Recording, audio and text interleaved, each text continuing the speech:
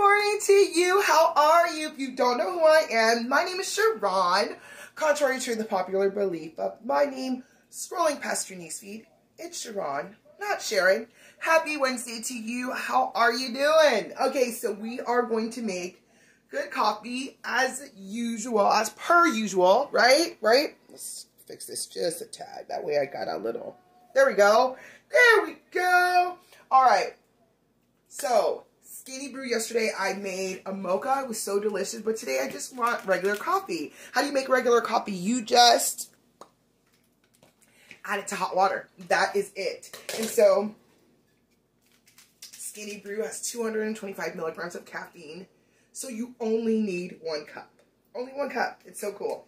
And it keeps you full and focused with our nootropics.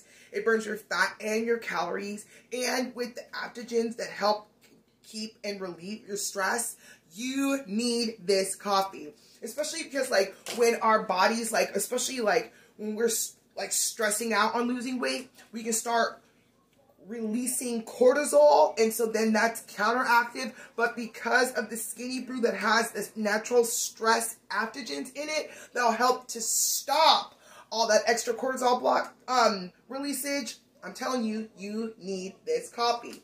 So then I just open it up, and then I just add it to water, and that's it.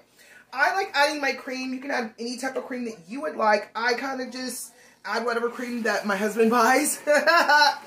If you want to do sugar-free, you totally could. I'm not really a sugar-free girl because I don't like the aspartame taste. I do not like that taste. So I will do the regular. I'll do the regular. So that's what I do. And here we are. And that's pretty much it to make the coffee. So there is that. All right, Wednesday. Yesterday, we had a really good conversation about, what was it, sacrificing? No, that was Saturday. We had a lot of good conversation about what it takes to actually continue on. Today, I wanted to kind of just highlight and touch on what it's going to take for you to just start. What's it going to take for you to just start? And I know, like, I talk about these types of things all the time, but I really believe that once you continue to keep hearing it, like, maybe sometimes it may click, you know? Because, like, here's the thing. We all need to be really good stewards of our body. And if we're not being good stewards to our body, that's when we have these ailments like diabetes, heart attack, stroke, all these things. And that's not what, that's not what we're here for. Let's just be real. We're not here for all of that. We're here to be the healthiest version that we can be. And so how do you do that? How do you do that? So how do you start? How do you just start? Well, it starts by a decision in your brain. It's a decision in your brain that starts. Hey, Dale, how are you? Thanks for joining. It starts with a decision in your brain. Okay. And it actually starts with a feeling, like, for real. Like, I'll give you that. Like, you may know something, but it may not move you to doing something. What will move you to do something is not necessarily the knowing, it's the feeling. Okay? Because you can know that you need to lose weight all you want to, but that's not going to move you to the next goal, so to speak, unless you actually feel something. So for me, I knew I was overweight. But it wasn't until I seen myself in pictures, and that's when I felt something. That's when I felt like, oh, I don't want to be that big. I don't want to look that big in pictures. I don't want that at all. I don't want that, And then, like, in my family, like, I got so much stupid ailments and everything. They believe it's almost a birthright to have that crap. And I'm like, I am not about to do that. That is not, no, I don't think so. The buck stopped here and it ain't happening. Okay? Thank you very much. Because we prevent it. We don't allow it. Because in our culture, I don't even care. It doesn't even matter what type of black person you are. We all have diabetes, heart attack, heart disease, all these things. But it's on us to put in the right things into our body. It don't matter. It doesn't matter. We have to put the right things into our body. So how do you start? How do you start? It starts by you having that feeling. It's a feeling. It's a feeling. Like, for me, it was a feeling that I don't want to see myself that big ever again. I don't ever want to see myself like in those types of pictures ever again. I don't ever want that. And so when I felt that feeling, that's what moved me to like doing something. That's what moved me from my point of being stuck. And oh my gosh, I've tried this all before, and you know, it's never really worked for me, and whatever the shoulda, woulda, coulda, all that crap went out of the window when I felt something in my own spirit was like, I need to do something, and I need to do something quick. Okay. Another feeling that I felt was I had like we would always be going out and different things, you know, not saying that we'd go all fancy, but I would, you know, have like an idea of like something that I would be able to wear in my closet. I would go into my closet and not be able to wear it, and then I would feel so discouraged that the outfit that I decided in my brain, that I just thought of in my brain, that looked amazing in my head, would not even pan out at all. So then I had to like quickly like, you know, fix things up and to kind of, you know, make it work, you know, kind of just, you know, settle for the outfit that I just, you know, it just, you know, it didn't really pan out in my head. And so for me, that's what moved me to start losing weight. That's what moved me. What started me to move for the book was that knowing that I can do it. Knowing that I can actually write a book. I wrote a book in a whole weekend. I wrote a book in a weekend because it was the determination that I had that, oh, I could just do this. That's easy. I can do that. Like, you know, like the information that I have in my brain, oh, great, I can take that out and I can put that in a book. Not a problem. I sat down and wrote a book in a weekend. Do you know that you can do that? Do you know that you can do that? It's when you set your mind and you keep it set on the things that you would like to see happen. See, I set my mind so that I actually wanted to lose the weight. I didn't set my mind to the 80 pounds. I really didn't, because that wasn't really what I wanted. What I really wanted was the 100 pounds. I'm still on that journey for 100 pounds. But I got to 80 pounds and I just been like, ooh, girl, you feeling really good, but you know, but and I'll tell you what has not really moved me from this point of being 80 pounds and have kept it off. It's the feeling. It's the feeling that I get. Again, it's the feeling. I feel absolutely amazing. If I didn't lose another pound, I feel freaking amazing, okay? I look great at 38 years old. I don't even look 38. So if I stopped right now, I feel freaking amazing. I feel amazing. But that other feeling that I have, like in the back of my mind, is like, oh, but you didn't get to 100 pounds. So my feelings is like, okay, well then, like, let's start up again. You know what I'm saying? And so it may not necessarily be the knowing that you have to, that will move you to doing something else different. It's the feeling. And so what type of feeling do you have when you're about to start something? Figure that out, you know? And if you don't have a feeling because, oh, you want to lose weight, but you don't have that feeling like in your spirit like, oh, I just, you know, I've already done that before. I'm not really sure. You know, I've already tried those businesses. I'm just too busy, you know. Good morning. Good morning, sis. Buenos dias. ¿Cómo estás?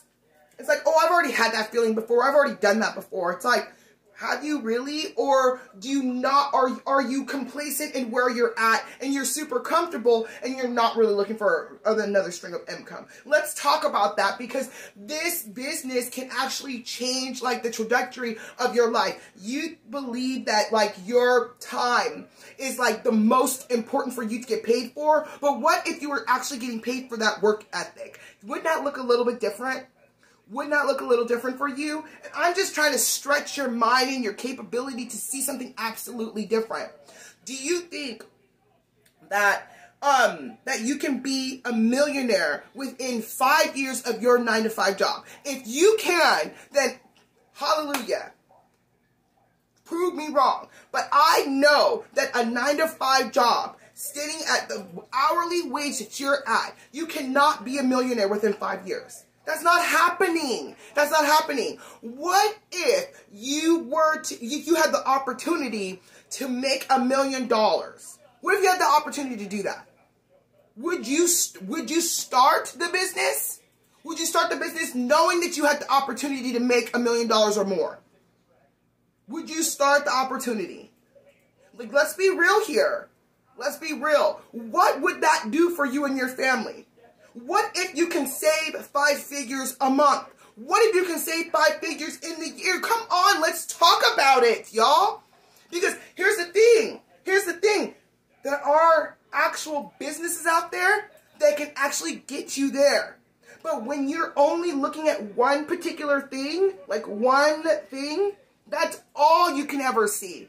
So I'm trying to expand your horizon. Your horizon. I got people to, oh, Sharon, I'm so busy. I got this, and this, and that. What if you didn't have to work all those 3 jobs? What if you didn't have to work on them 3 jobs? What if you can only do like your ministry and then maybe another side hustle, maybe another, you know what I'm saying? What if you didn't have to work tirelessly like that? What if you didn't have to do that? Because that's not what we're supposed to be doing out here, y'all. I'm telling you. Our mandate in this life is not just to work feverishly and then die. That's not what we're supposed to be doing here. We're not supposed to be, all of our time is not supposed to be inundated in all the things all the time. That's just, no. That's not an abundant life. An abundant life is actually like being able to enjoy the life that you have created. That's an abundant life that the Lord has implanted in your heart, mind, and soul and spirit. That is an abundant life. An abundant life is not you working your butt off 3, 4, 5 different jobs so that you can just make it. That's not an abundant life, y'all. That's not an abundant life. What is an abundant life?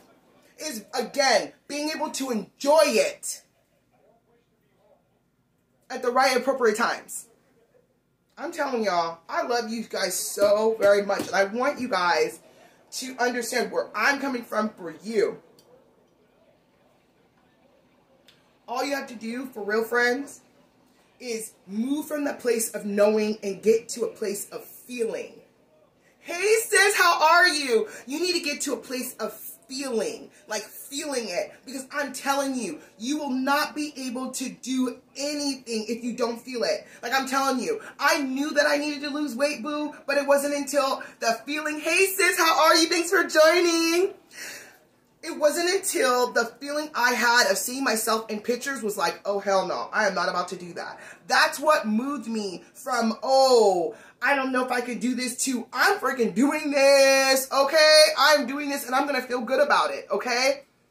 All right? But when you are sitting there and you don't have that feeling attached to it and you just have that knowing, it may not move you to the goal that you actually set, because just knowing a thing, it doesn't move you. It doesn't move you. It doesn't move you. Because there are people who know all the time all these things.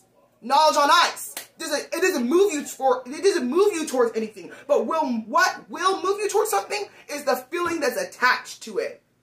The feeling that's attached. Oh, I'm overweight. You know that you're overweight, but you know, I don't really like seeing myself in pictures. I don't really like the way that makes me feel. That's what moves you. That's what moves you. But you just knowing, like, some people just know they got diabetes, but they're not about to do anything because there's no feeling attached to it. There's no feeling. Do you know what I'm saying? There's no feeling. You can have diabetes, and then all of a sudden, like, you're fine with taking that insulin. You're fine with it. But until that moment when you're just like, I don't want to do this anymore. I'm so tired of shooting myself every single day. I'm so tired of buying this insulin. That's what's going to move you to a different place. Hallelujah. So true. Only you know when you have had enough. That's right. I was done looking pregnant. Boo. Tell me about it. Tell me about it. Tell me about it. When I see myself in pictures, I was like, ugh. I look so pregnant. Oh no, child, we need to do something about this. Oh, that was the feeling that I had. It was time to change, baby. It was time to change, okay? It was time to change because I don't do that again. If you drop my stuff, it won't even be a nice live. Hallelujah. Okay, friends. Walk. walk. Thank you. The peanut gallery, y'all. The peanut gallery. All right. I'm going to get going here. Have the best day of your life. Make sure that it's like, find that feeling that's going to allow you to move from one point to another. Again, it may not be the knowing. You may know something and it's not going to move you to that point of decision. But what will move you to the point of decision is the feeling that's attached to it. So what are you feeling? What are you feeling? What are you feeling? All right, I'm going to get out. I'm going to drink my coffee. Everybody say hi to Peanut Gallery. My mom's hands are cold. Oh my gosh, I love it. Okay, have the best day of your lives. I'll talk with you super soon.